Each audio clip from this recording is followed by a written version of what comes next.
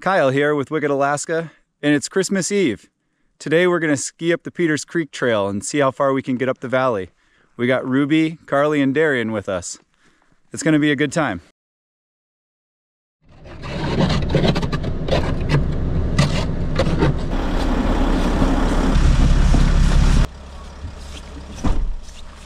Let's see what's behind here. Oh, it's a puppy. Ruby, the black-nosed sled dog, had some pretty stinky breath. Oh man, watch me slide. Oh, watch me not slide. Oh God.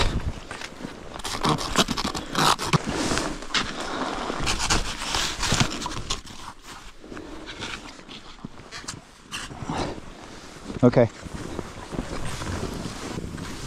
Up, up. Open it up against the camera. Yeah. Is it gonna hurt it or power through? Wait, where are we looking? Right? I don't know. It's my secondary coat. I mean, at some point you're gonna have to get through it. I don't know how to get through it otherwise. Ready? Wow. There's like the teeth in the zipper are misaligned. Oh no. Just open it up. Just leave it. Okay, yeah, I can't. This can go down to your belly button. Breathers. Oh, I'm burning up, so they better. You gotta open up your pants then. Yeah, that'll be a pretty solid run. We just saw a rabbit jump out from underneath a tree, trail side, and run uphill. Ruby didn't even notice it was there. A medium-sized rabbit. No, we saw one biking. You did?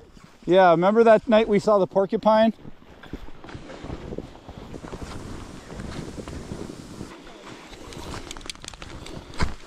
Wait. I said wait, you crazy dog. Up.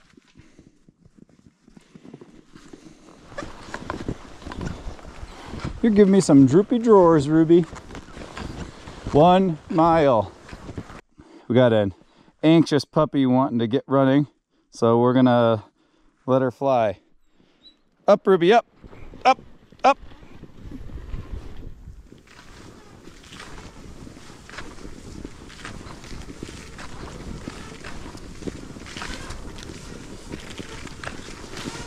Good girl. Looks like we got a downhill coming up, Ruby.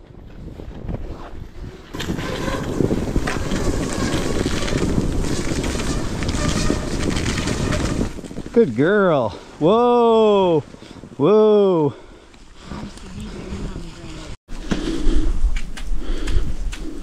So, right, you can take it and then meet up right there or venture off. That one goes that way, that one goes that way. Oh, so we want Peters Creek Trail. I mean, they link up. Along the river. Yeah, this one just goes up. This one goes along the river. Cool. I'll go first. Hopefully she goes around you. Oh, up, Ruby, up. Up, up, up, up, up. Woo. Getting some fresh tracks now, Ruby. Good girl. Good girl. What, do you see a birdie? Did you see that birdie? You guys lead. Hit it, T-Dog. When you French fry, when you're supposed to pizza, you're gonna have a bad day. Life starts at fast, Darian.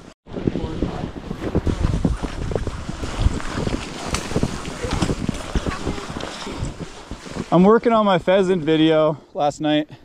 Oh, taco bar, cranberries, almonds, and peanuts. Oh, I don't want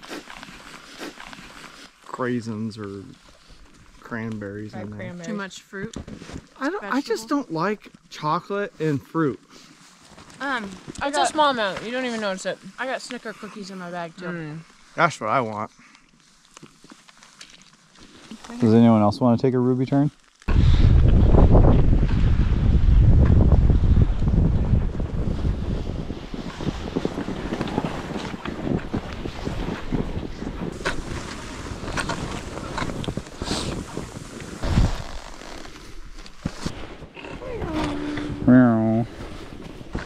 We're gonna take turns with the puppy power as we're going uphill, so we'll all get a little bit of a break. Little stream crossing.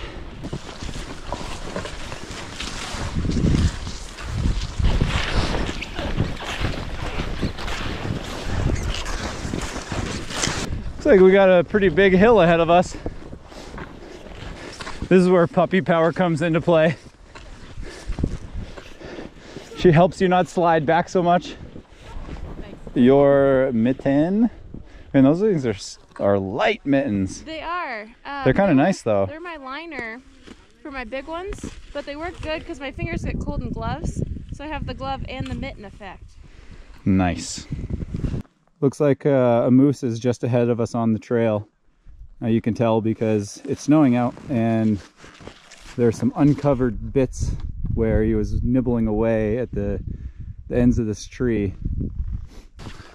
The moose just walk around all winter nibbling the little buds off of willow and eating kind of whatever they can. Everything's picked at the ends. All the little potential cones or buds are gone.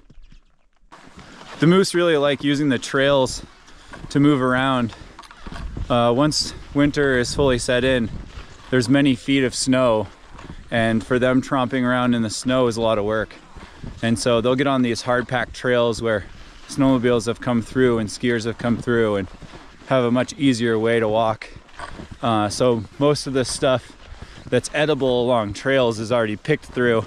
Moose will use them to get 2 different food plots. You can see he hopped up right here, went up to that patch of trees, probably munched a bit, then came back around and then followed himself right back down to the trail here. And he's going to be doing that back and forth. Mile 4. Yeah. The intercom or the tap? Yeah. Like really soon-ish.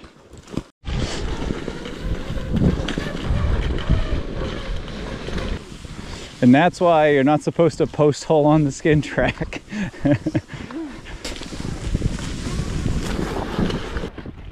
So we had made a decision that we were going to turn around at the 5th mile marker. And we just passed the 5th mile marker. We looked at the map and we saw that in about 3/4 of a mile we'll run into the creek. So everyone felt a little motivated to get to the point where we get to see the creek. So we're gonna pick it up a little bit and do the extra 3/4 of a mile, see the creek, and then it's mostly downhill from there all the way back to the car. So we'll be able to make some good timing on the skis. Just a fun downhill.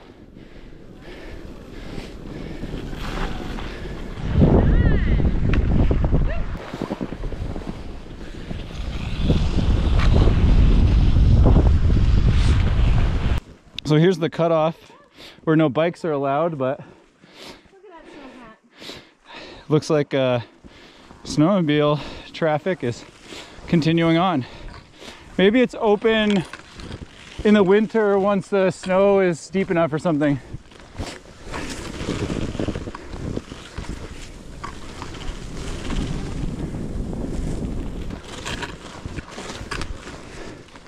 Sure feels like we're going down to the river. Can't be much further down. Trees are kind of flat right there. Something's living in there.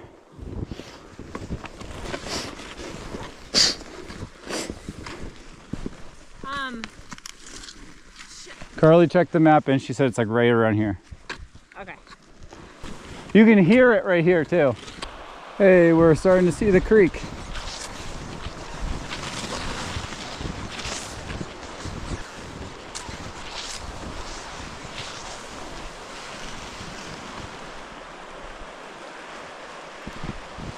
I think this is what we were going for, this little bend.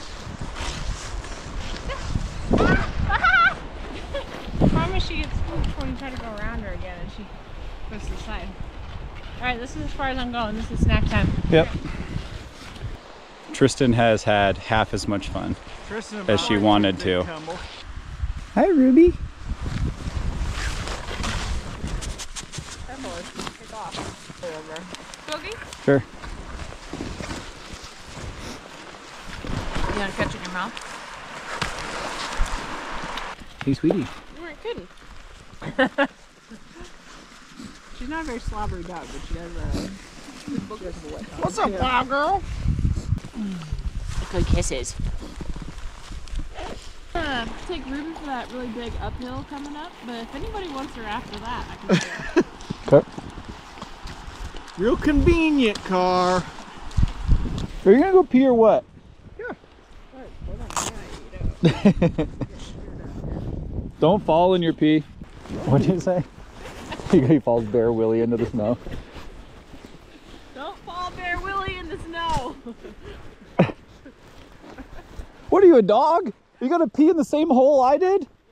All right, it was a good snack break and we're about 6 miles now from the vehicles, so we're gonna head on back. Going around the water sections because if we get any water on our skis right now, we'll lose all our glide. Carly and I whacked this branch pretty hard on the way down through. And when I was coming through, it had about a foot of snow sitting on top of it.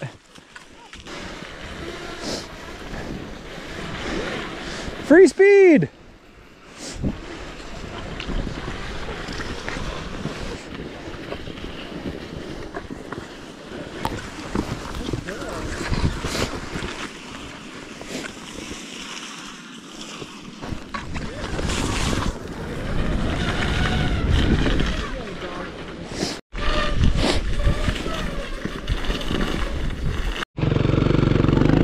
Wait, Ruby, wait.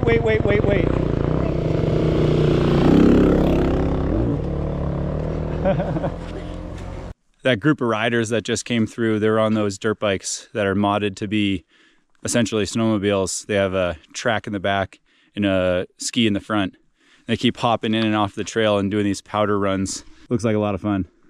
The pink flagging, we've seen a couple times. And I think it's legal to trap on this trail, which is one of the reasons why we have Ruby tethered. Most of the time when we're out on skis like this, we let her free float because she likes to run. But if there's gonna be traps along the trail, we wanna make sure that she doesn't get into them.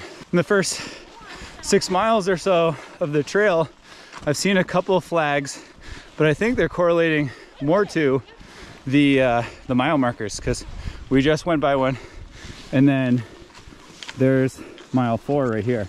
Additionally to that, I haven't seen any trails shooting off of the main trail that looked like somebody going to a trap line. If they're following the rules, they're not supposed to be putting traps right on a main trail. They have to be however many feet off. I don't know if it's 100 or 50 feet or even more, I don't know. If you have an adventure dog that you take out, especially in the winter on trails, I would suggest doing some research, looking at YouTube videos on how to release a body trap, or any trap for that matter, in case your dog gets caught in one. In the event that they do, you do find your dog getting caught in a trap, it'd be nice to know how to quickly and safely release your dog.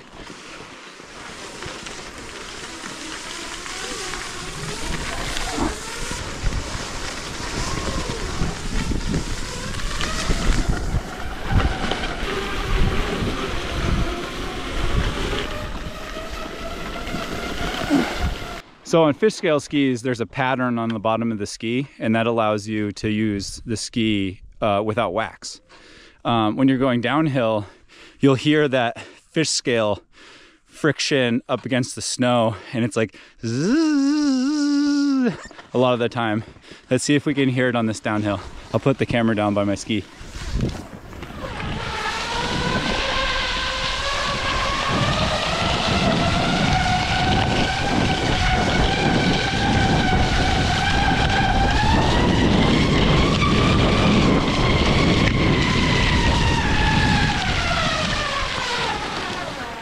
So as you can tell, the pitch of that resistance increases as speed increases. It's a big inefficiency, but you live with it because you're on waxless skis and you can just go anywhere without worrying about kick wax.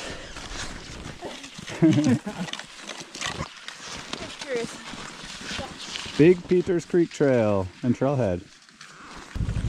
Is it just you?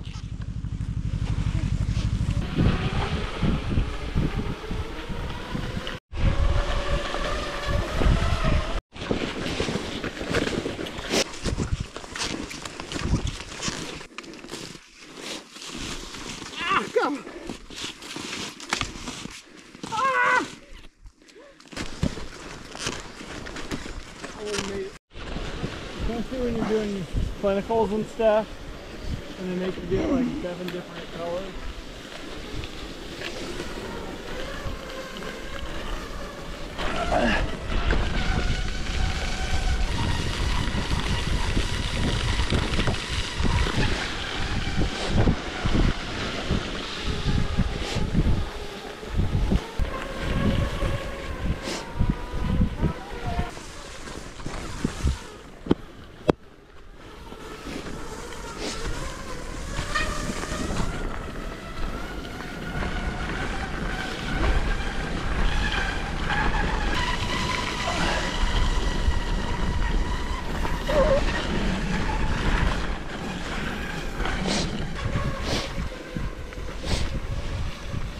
She's stopping for some reason. Dogs. We got a dog parade.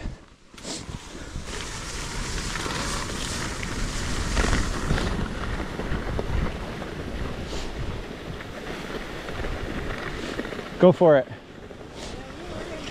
She'll go by, I think. On by, Ruby, on by. On by. On by. Thanks, guys. Woo! Good girl. You kind of had her in a suitcase hold for a little bit, but that worked out well.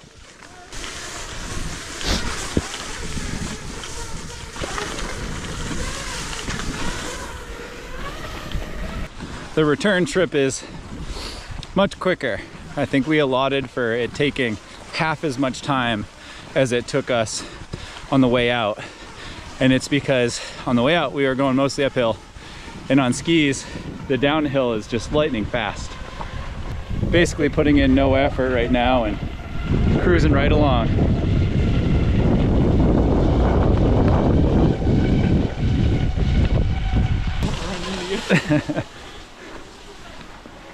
Here's mile 1, I think.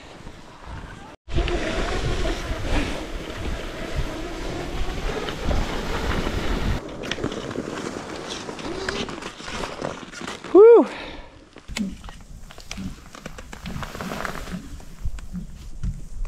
Sit. Sit pretty, sweetie. Good, sit pretty. Okay.